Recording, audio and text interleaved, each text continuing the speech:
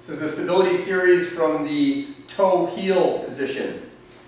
So for this position here, we're again shortening that base of support considerably. Instead of about a foot away, I'm now going to have my toe and heel touching.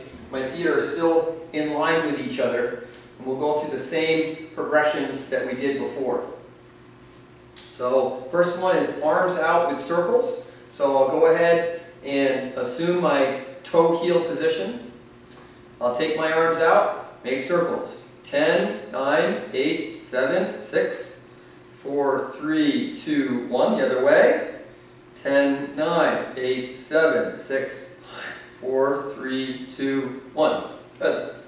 So switch to split stance.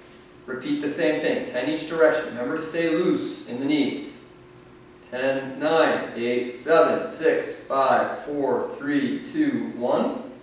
10, 9, 8, 7, 6, 4, 3, 2, 1.